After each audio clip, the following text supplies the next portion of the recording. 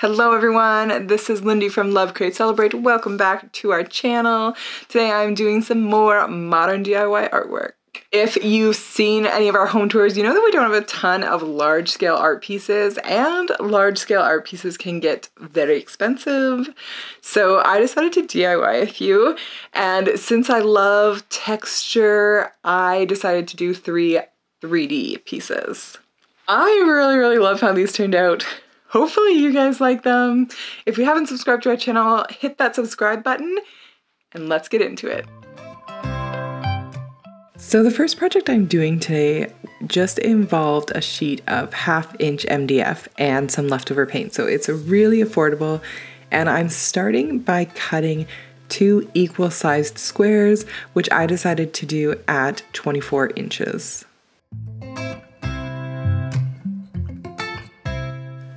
I used a track and a circular saw to cut the length of the board, and then I used a table saw to cut the width.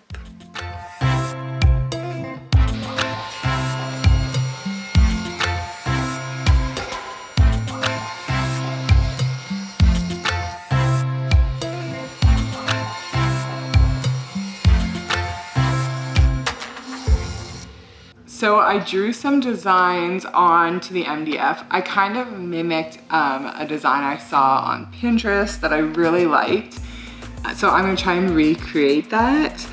And what I'm doing is cutting a second piece of MDF out of this scrap over there, and I'm going to laminate that on top and then paint everything the same color. So it's gonna have kind of, the texture is really gonna come from like the 3D effect of it.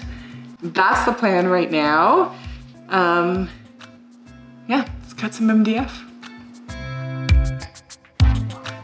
After I had the designs drawn onto the MDF, I took measurements of the approximate shape sizes and then started to cut all of those out on the table saw.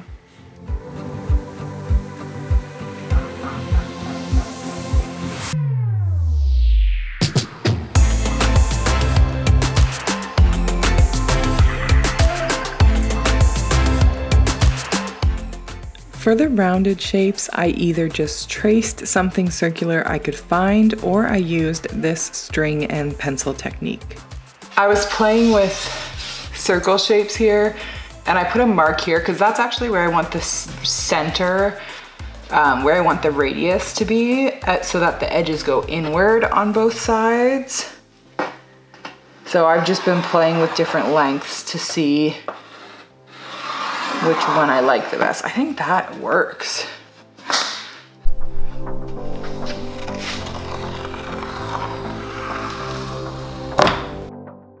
And then once I had all those shapes drawn, I used the jigsaw to cut all those rounded edges.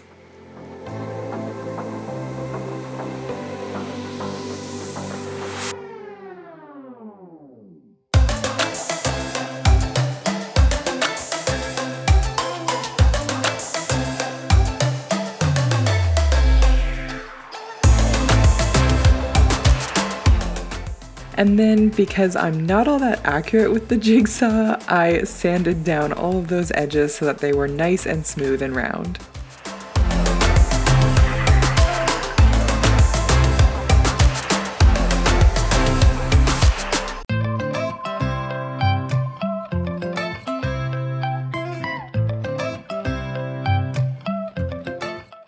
Then I attached the MDF shapes on top of the MDF backing using wood glue. I used a little silicone spreader that we have. I'll link it below because it's actually really great for wood glue. And spread glue around the backs and then nailed them in place just to hold them in place while the glue set.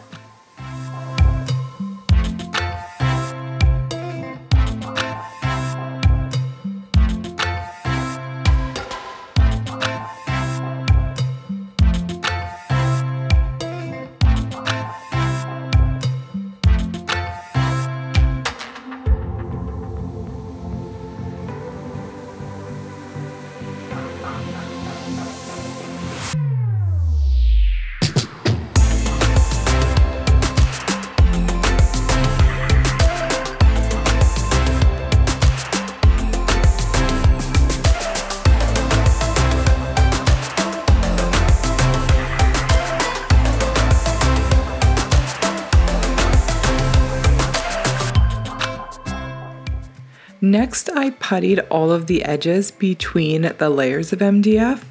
This is just a really great way to make it look like there aren't any seams, and it's just one of those small details that makes the finish look more professional. After that was done, I primed everything, and then Russell gave it a coat of paint for me.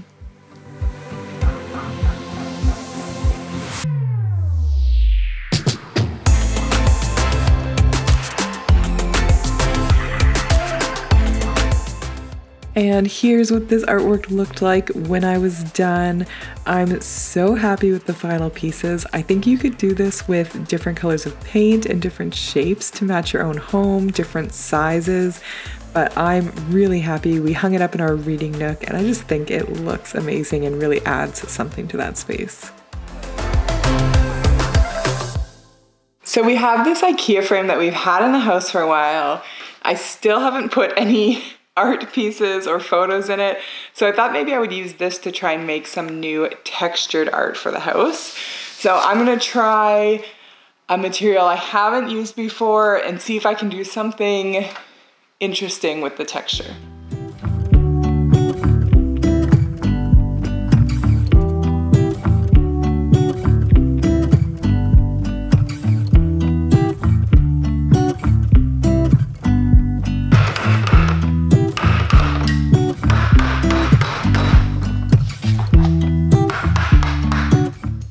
I'm gonna try and use this plaster of Paris that we have. I've never used it before, but it says 2 parts of this to 1 part cold water. Let's try.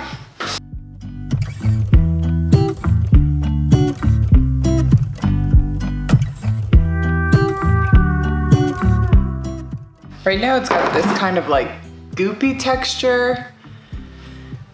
I think I want it smoother.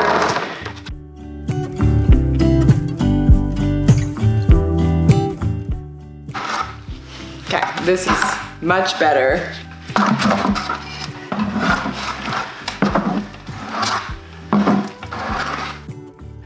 Once I was happy with the consistency, I used a small notched trowel to spread some of the plaster of Paris across the entire backer board.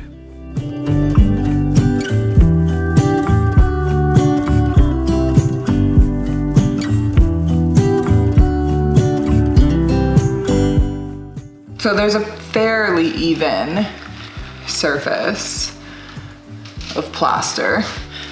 What I'm gonna do now is take the square part of my trowel and draw some lines. These lines are what are creating the texture of this piece. I did do them somewhat straight, but I wasn't overly concerned about getting the lines straight or perfect because it is an organic piece and an organic material. So I knew it would be fine, whatever I did. And also, if you do mess up, like here there was a big gap that I didn't get any plaster in, it's okay to just smooth all of that out and do it again, but you do have to work quickly because the plaster dries out quickly.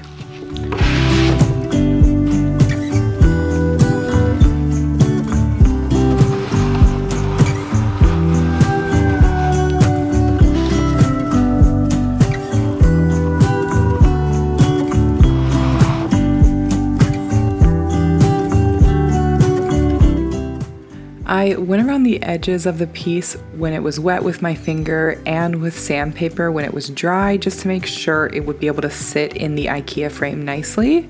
And once everything was dry, I gave it its first coat of paint, which looks glossy here, but dries matte. After the first coat of paint had dried, I did have to come back a couple times with a paintbrush and just look at the piece from different angles and fill in all the textured pieces because it really shows up in a black piece if you missed a little spot of paint. And here's how it looked on the wall in the IKEA frame when it was done. I really like this piece. I think it adds a lot to our living room space actually. And I did put a little picture light above it. I'll link that in the description below because it's really affordable. And I think it does make a difference to shine some light down on the art piece.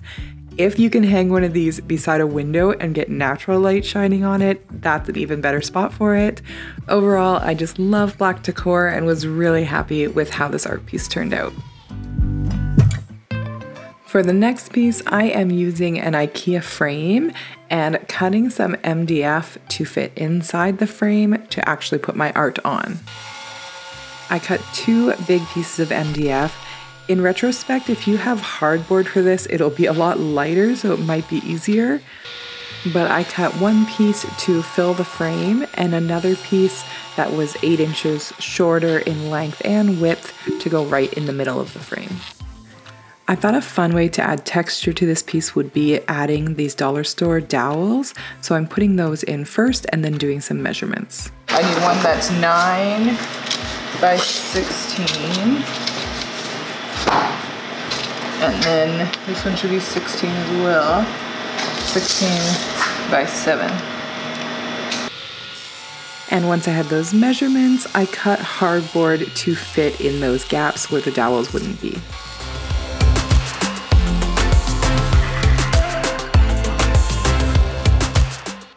Then I gave the hardboard a quick sand so that it would have a nice smooth finish and glued it in place.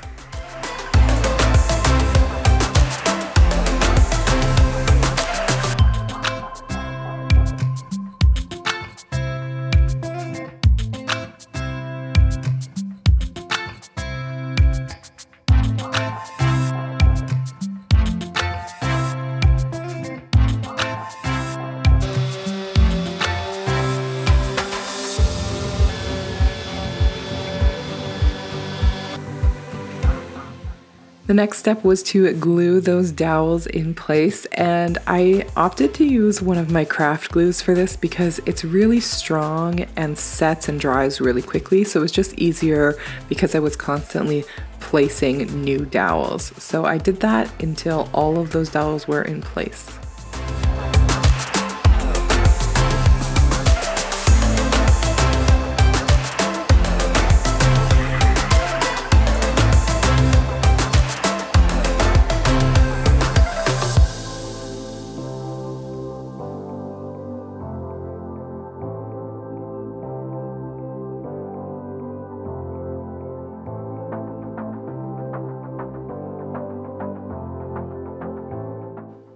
Then on the opposite corner, I wanted to space the dowels out a little more, so I made a little spacer and used the same craft glue to glue all the dowels in place.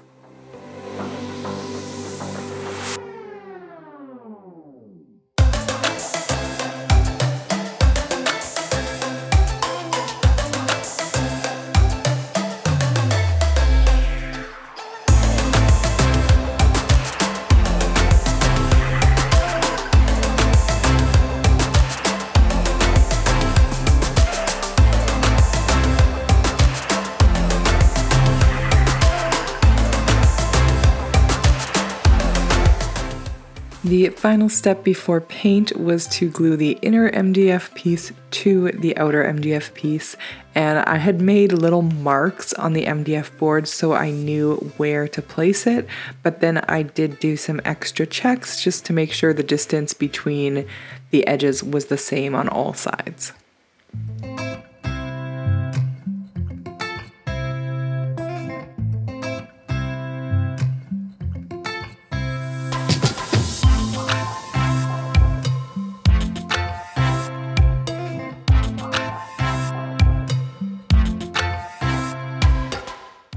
And finally, I painted everything with a nice warm white color.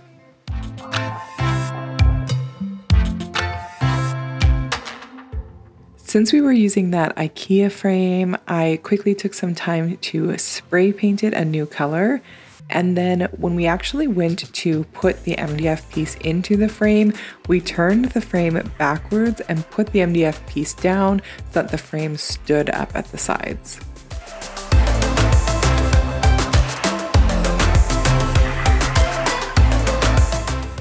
And here is how that piece turned out. I feel like it is such a contemporary piece. I love the look of it, the texture, the reversed frame coming up from the sides. Overall, I'm just really happy with how the piece came out. I definitely think it would grab people's attention, and it was super affordable to make.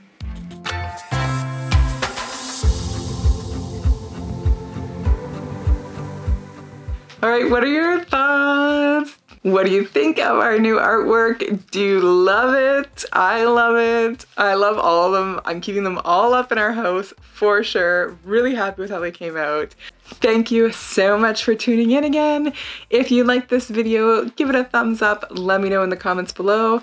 And as always, hit the bell so you don't miss out on future DIY and home renovation videos. Thanks for watching.